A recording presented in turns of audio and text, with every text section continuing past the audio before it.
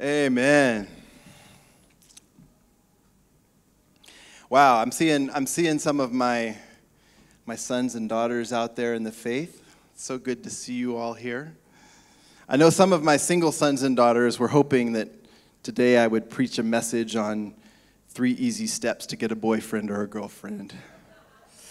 Sorry, today is not that day. We can talk later. There was a man that opened a phone shop, and he sold phones, just the usual iPhones, Android phones, because Androids are better than iPhones. Can I get a witness? Oh. And he had a son, and his son grew up kind of sitting around the phone shop, playing while his dad and his mom sold phones. And the boy grew older until eventually he got, 13 years old or so. And his dad said, "All right, son, this is our family phone shop. And so now I want you to be a part of running the shop." So he began to teach him how to run the phone shop and how to sell phones and fix phones, do all the things that they did at the phone shop. And the son really enjoyed his job in the phone shop. And so he'd welcome the customers in, and when they would leave, this little boy, he would say, "Thank you for coming to my shop." It was his shop, and he loved it. Well, one day, a customer came in, and he held up his phone, and he was very angry, and he said, "You guys sold me this phone, and it's a piece of junk, and I want to talk to the owner of this shop. I need to make this right. I am not happy about this." And the little boy says, "Oh, I don't know about that. I just work here. I don't know who I don't know who's in charge around here." All of a sudden, the little boy didn't want to be the owner of the shop. There was a problem. He just wanted to, I just work here. I don't know anything about this. How many of you know there are 2 ways to think about being a Christian? Okay? The first way is to think about it as being a part of the family of God. The family of God. You can also think about it as being one of the servants of God. Okay? These are both important pictures in the Bible of how we view ourselves as Christians. We're part of the family of God, and we're also the servants of God. And today, we are in this series where we're talking about missions. We're talking today about the Great Commission, which we're going to get to in just a bit. But before we can get there, I want to spend a little bit of time talking about what it means to be a part of the family of God. It's very important that we begin in this place before we get to what it means to be the servants of God. Because if you don't understand what it means to be part of the family of God, you're going to end up like that little boy in the phone shop that just says, "Ooh, I don't want any part of that. I don't know what's going on there when there's trouble." Okay? So I want to talk about what it means to be the family of God. So first, foremost, most importantly, we are a family.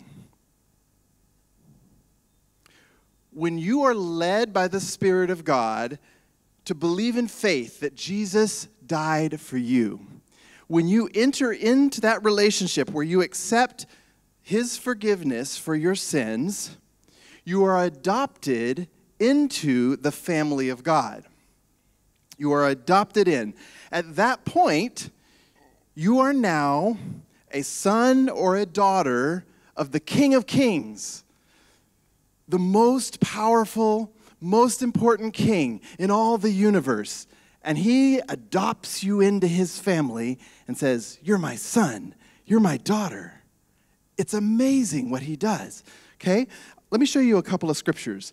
Galatians chapter 3, verse 26. Can we put that up? Galatians chapter 3, verse 26. It says, "For in Christ Jesus you are all sons of God through faith." Okay? One more. Romans chapter 8, verses 14 and 15.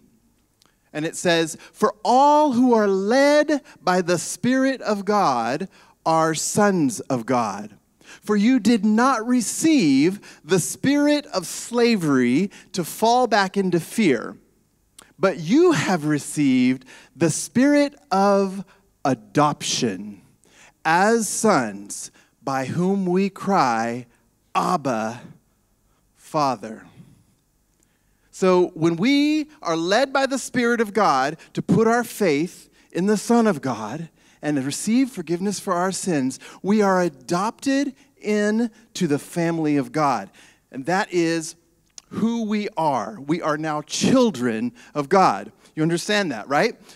There are a whole list of benefits that come once you become a son or a daughter of the King of Kings. Being a part of every family has benefits, it has responsibilities. There's a whole list of benefits, okay? As a child of God, your heavenly Father gives you some things. First of all, he gives you his unconditional love. The unconditional love of God. It's a free gift. You can't earn it. 1 John chapter 3, verse 1. It says, "Behold, what manner of love the Father..." Let me read this translation, okay? "See what kind of love the Father has given to us, that we should be called children of God. And so we are." And then the second part, "The reason why the world does not know us is that it did not know him." But that first part, what kind of love the Father has given us, that we should be called children of God. Accepting the unconditional love of God is the key. This is the very heart of what it means to be a child of God. You have to come to a place where you believe that he loves you, not because you earned it, not because you're good enough, just because he chose to love you. And it's unconditional. That means it's not based on what you do. It's a free gift. He loves you unconditionally, and all you have to do is be bold enough to receive that, to accept that. God, I don't know what I ever did. Clearly I didn't earn this, but I want this. I receive your love for me. That's a benefit of being a son or a daughter of the King. Secondly, God gives us a robe of righteousness. This is an interesting verse. Isaiah 61, verse 10 says, "I will greatly rejoice in the Lord. My soul shall exult in my God, for he has clothed me with the garments of salvation. He has covered me with the robe of righteousness." Okay? So there's this thing that happens when we become a son, when we become a daughter of the King, where he puts his robe around us. And this is powerful.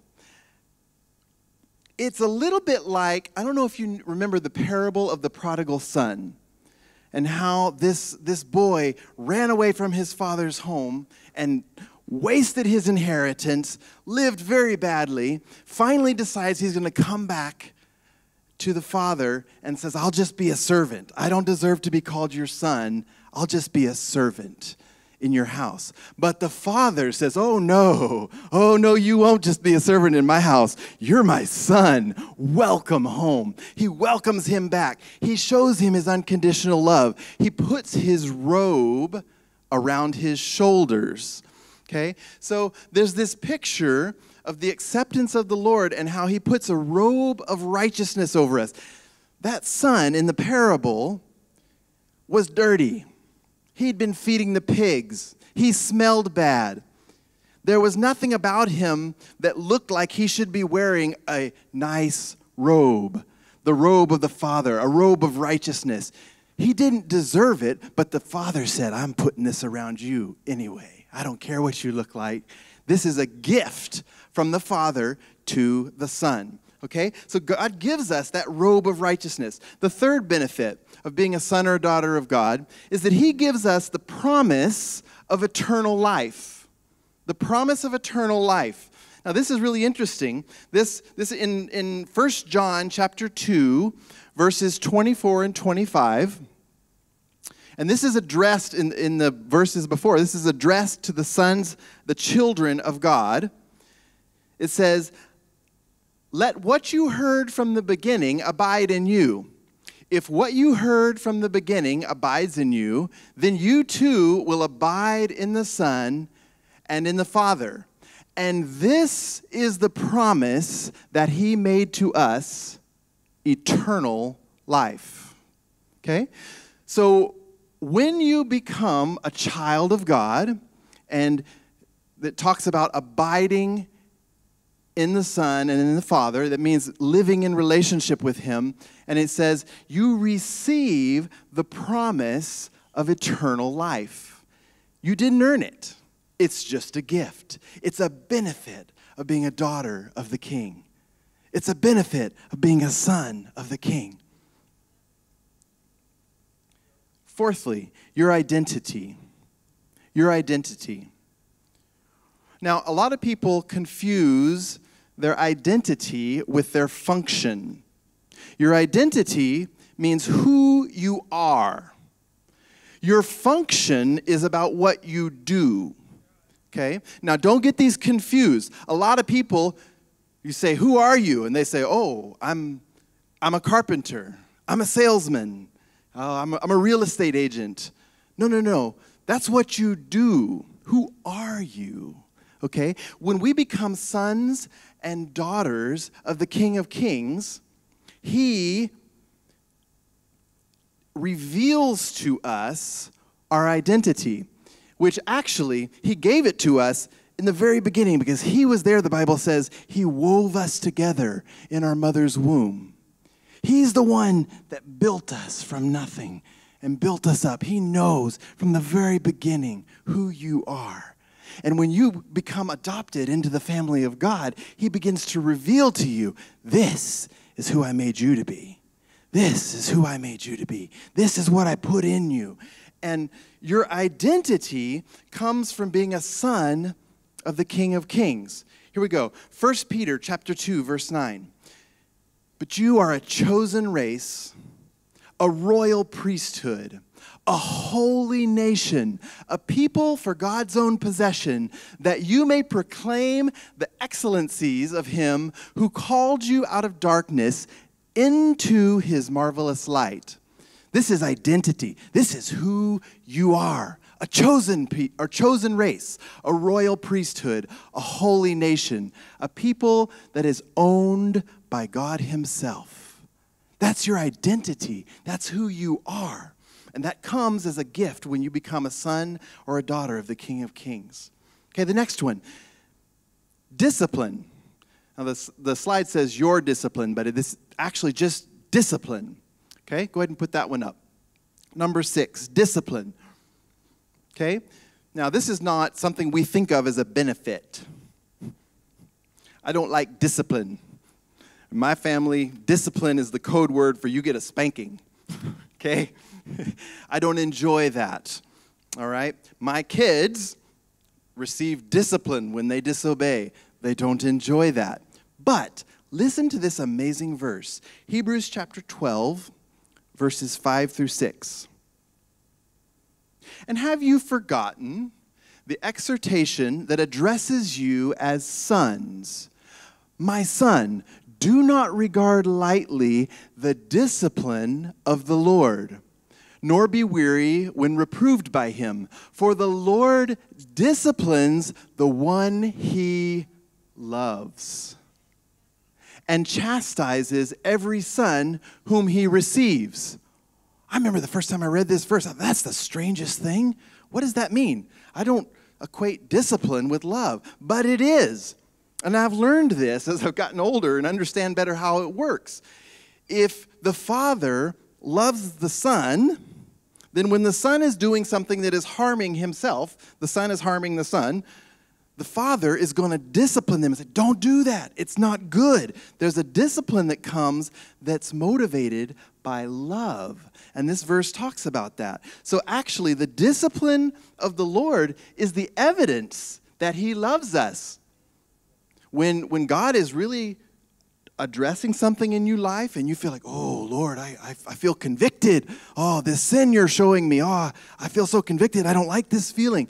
It's the evidence that he loves you. He loves you so much that he's willing to discipline you because he's trying to make you more like him. It doesn't just happen automatically that you become like God the Father. There's a process of discipline that he takes you through. Okay? So discipline from the Lord is a gift, and it's a benefit. Two more. Direct access to God the Father. Direct access. I'll give you 2 verses on this one. There's nobody in the family of God that is between me and him. There's no layer of like priesthood. You know, in the Old Testament, the people of Israel had to go to the priests. And the priests would go into the tabernacle and approach God. The people couldn't go directly to God. In fact, if they tried, they got struck dead. It didn't work out real well for them, okay? There was a layer in between the people and God because they were not holy. But in the New Testament, now God himself has become our priest. The Bible talks about this. Hebrews 4, verses 14 to 16. I don't know if I put that one up. Yeah, we do. Okay. Since then, we have a great high priest who has passed through the heavens, Jesus, the Son of God. Let us hold fast to our confession. For we do not have a high priest who is unable to sympathize with our weaknesses, but one who in every respect has been tempted as we are, yet without sin. And then here's the point, right here at the end, verse 16. Let us then with confidence draw near to the throne of grace, so that we may receive mercy and find grace to help in the time of need. Okay? So we now have, through Jesus, we now have direct access to the Father. We can draw near to the throne with confidence. He's not going to strike me dead. I messed up yesterday, and I probably deserve to be struck dead, but I can still go directly into the throne room of heaven and say, Dad, I really messed up yesterday. And he's not going to strike me dead because I have direct access to God now. It's a benefit of being a son. When my son comes to me and said, Dad, I did something really dumb today, I don't get angry with him. I talk to him about it. I receive him into my presence. I don't say, get out of here. I don't want to talk to you, son. You know? No, a son is free to come into the presence of the Father in any condition, at any time. And that's a benefit of being a child of God. In Romans 8:15, which we already read, it actually said at the end there, I don't know if you caught that, it says that we get to call him Abba, Father. Abba is like daddy, papa. It's a close term. Who would ever think that we can go to the God over everything and say, Papa, Daddy? That's close. That's direct access to the Father. It's a benefit. The last one I want to give you. He gives us a place of community and fellowship in the family of God. Community and fellowship in the family of God. Romans 8:29 says, for those whom he foreknew, he also predestined to be conformed to the image of his Son, in order that he might be the firstborn among many brothers. Who's the many brothers? It's us. It's us. We are the family of God. So all of these things are benefits of being in the family of God. And you don't earn them. They're just a gift from God. It just comes when you accept what Jesus did in faith and you enter into relationship with God, you are adopted in. Okay? However, just because we don't earn all of these things doesn't mean that there's nothing for us to do. Okay? Now, this is the key point. The truth is, we're not an ordinary family. We are a royal family. We are sons and daughters, not just of any king, of the King of Kings. We are royalty. We didn't earn it, but we are. That's just what he made us. And a royal family has a responsibility. The royal family doesn't just live for themselves. The royal family lives for others, for the good of others. And so what happens is that once we understand who we are as sons and daughters of God, he invites us into a life of righteousness and service. He invites us, we put the robe of righteousness on our shoulders, but now he says, I want you to live in a way that honors that robe. I want you to actually live a clean life on the inside. Yes, I've covered over your sin, but now I want you to live clean from the inside out. That's living righteousness. And service. He invites us to live a life of serving others. You can say it like this. Son is who I am. It's my identity. Son is who I am. Serving is what I do. Okay? Say that with me, would you? Let's just say this together. Son, if you're a woman, daughter, okay? A son or a daughter is who I am. Serving is what I do. Jesus set the example on this. In Philippians chapter 2, verses 4 through 7, he says, let each of you look not only to his own interests, but also to the interests of others. Have this mind among yourselves, which is yours in Christ Jesus, who, though he was in the form of God, did not count equality with God a thing to be grasped. And then here, but emptied himself by taking the form of a servant, being born in the likeness of men. So Jesus set the example for us of what we do as royal sons and daughters of the King. We have the opportunity to make a choice to live a life of service to others, looking not only to our own interests, but the interests of others as well. He set the example on this. And that is what brings us to the Great Commission. Now, this part I think you're familiar with. Most Christians have heard this before. But after Jesus died and rose again, he gave the disciples the final instructions that we call the Great Commission. We can read that in Matthew chapter 28. It's a famous verse in the church. Matthew 28, 18 through 20. And Jesus came and said to them, all authority in heaven and on earth has been given to me. Go, therefore, and make disciples of all nations, baptizing them in the name of the Father and of the Son and of the Holy Spirit, teaching them to observe all that I have commanded you. And behold, I am with you always to the end of the age. So our Heavenly Father says this, all right, son, daughter, now that you wear my robe, now that you understand the identity that I have given you, now that you carry that ring of authority on your finger, that was in the parable too, the father gave the son the ring of authority back. And our Heavenly Father says, now that you have these things, go out into the world and tell the ones who don't know me yet about my great love for them and my invitation for them to become part of the family of God. That's what missions is about. Jason last week did a great job of explaining the details of what it means to be a missionary and why we do that. And today I just wanted to address this big picture understanding of our motivation. Why do we go? See, the heart of evangelism is telling people the good news that the King of Kings is a good father who has invited them into his family. Evangelism's not about just handing out some tract or getting people to come to church.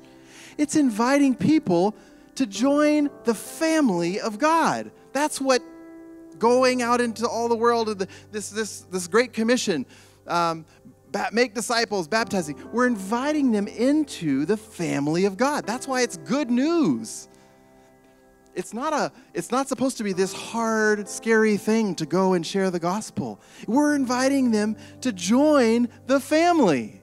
It's wonderful news. And make disciples. The heart of making disciples is teaching people what it looks like to live as a son of the King. From the inside out, to live that righteous life, to live that life of service to others, and what it means to serve others by showing them the love of the Father, like Jesus himself did. So, evangelism, discipleship, it's the heart of the Great Commission, but really it's about family. It's about the family of God and how we are part of that family. And now once we understand who we are as sons and daughters, now we can go out into the world and invite them to join the family and invite them to learn what it means to live as sons and daughters of the King. It's an amazing privilege that we get to be a part of this whole process. You know, if I had time today, I would tell you more. As servants of the King, there's a whole nother list of benefits. I don't have that time to teach that today. I'll just kind of list them off. God gives you calling. He gives you gifting. He gives you anointing. He gives you protection. He gives you honor. God actually says he honors, if anyone serves me, the Father will honor him, it says in John 12:26. That's a surprising one. And finally, he gives you eternal reward. There's a reward for being a servant of God that is above and beyond the benefits of being a son of God. Everyone gets a place at the table as a son of God. But there is special reward for those who live a faithful life of service to the Lord. He rewards that. He doesn't overlook that. So some people in heaven get greater rewards than others, and it's based on what they did as a son or daughter of God. That's the reality of it. So there's this whole list of benefits and things that you can access as a servant of God once you choose to step into that. This year is a missional year for us as a church. You're going to get the opportunity to sign up and go out on missions trips. I strongly encourage you to do that. But beyond that, live every day from the perspective of being a son or a daughter of the King of Kings. And as you go out that door every day, you say, I'm not just going out this door as me, as Luke. I'm going out this door as a son of the King of Kings. Everywhere I go, when I meet, I'm representing the King of Kings. I want to show them his love. I want to show them what it looks like to encounter someone from the royal family. That's the privilege, that's the opportunity that we have this year, is to go out into the world as sons and daughters of the King of Kings. Go on that missions trip. Go into your workplace every day. Walk around your neighborhood every opportunity. Hey, I have some amazing news for you. Tell people. Did you know there's a way for you to get into the royal family? There's a way for you to become a son or a daughter of the King of Kings. Did you know? That's missions. That's the heart of the church. That's what we get to do as a family. We go out and we invite others in. It's a beautiful thing. Would you stand with me now as we close?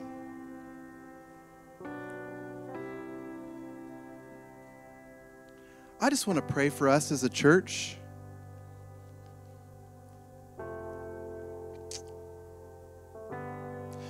Father, I ask that every person in this room will get a fresh revelation, a fresh understanding of what it means to be your child. Even right now, Lord, even just as they're sleeping tonight, a fresh download of what it means to be a child of God, a son or a daughter of the King of Kings. And I pray, God, that they will fully enjoy all the benefits that come with that. They couldn't earn them, but they're theirs for the taking. And I pray that they would enjoy those benefits. But God, I pray that like that little boy growing up in the phone shop, that they will decide, you know what? It's time for me to just stop playing around the shop and actually be about my Father's business. It's time for me to go out and actually represent the Father in this world, because it's a world full of people that doesn't know. So God, I ask right now that you would begin to awaken people to their calling to be servants of the Most High God. They are a son and daughter by identity, but by function, they can be a servant that goes and represents you. Awaken people to that right now, I pray, Lord. Let them have an understanding of what that looks like in their life. I pray, Father, that you will release something in the church this year, Lord, a shift that would take place, Lord, that we would become more aware of the world around us and more aware of your perspective as the Father on the world around us, and that we would represent you wherever we go. This is the Great Commission. This is our privilege. So, Father, I ask that for each one of us today that are listening to this, that you would come and you would call us up, that we are growing up as your sons and daughters, and we're stepping into new authority. We're stepping into new responsibility. Thank you, Father, for what it means to be your children. We thank you for the gift of relationship with you. And I pray, Lord, that we would live lives that honor you, that glorify you, lives of righteousness, lives of useful service in your kingdom, and that we will enjoy the rewards of that for eternity as we step into heaven and you greet each one of us with a well done, my good and faithful servant, enter into your reward. Let that be each of our experience, Lord. Let that be our desire and our goal today, now, that we will live that kind of a life. I pray all these things and ask them in the name of your Son who made all of this possible. We thank you, Jesus, for what you have done to become our high priest and invite us into the family. We honor you today, and we pray these things in the name of Jesus. Amen. Amen. Amen. Come on. Come on. What a privilege this is. What a privilege. What a privilege. Thank you guys for your time. We went a couple minutes over. Sorry about that. I love you very much, and you are dismissed. Thank you.